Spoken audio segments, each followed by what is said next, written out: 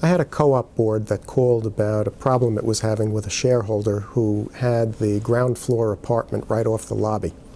The shareholder used the lobby like an adjunct to their apartment. They let the kids play out in the hallway and in the lobby. The mother changed the baby's diapers in the lobby.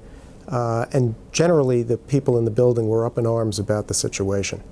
And the board wanted to know what could be done. The obvious answer, which is to bring some sort of a lawsuit to try and stop this from happening, was really not a good solution because it wouldn't necessarily be successful. The problem was more a social problem than it was a legal one.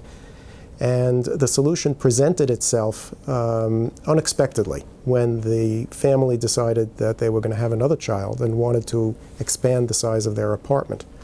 So they asked the board if it would consent to their purchase of the apartment next door and the combination of the two apartments so that they would have larger living space. The board called us to ask what our advice was at that point, and contrary to the usual advice, which is to try and approve somebody if they're financially qualified, which these people were, in this case the advice was, this is your opportunity to stop these people from creating this problem.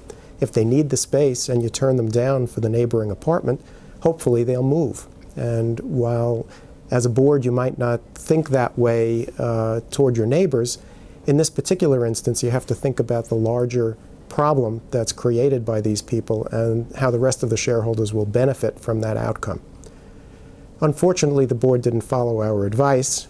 Another baby joined the family, and it too was changed in the lobby, and the same problem continued going forward.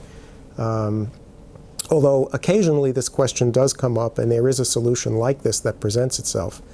And when the board has the authority and can refuse to consent to something that would make it more comfortable for someone who is a problem shareholder, we recommend that the board take that opportunity, refuse their consent, and hopefully solve the problem.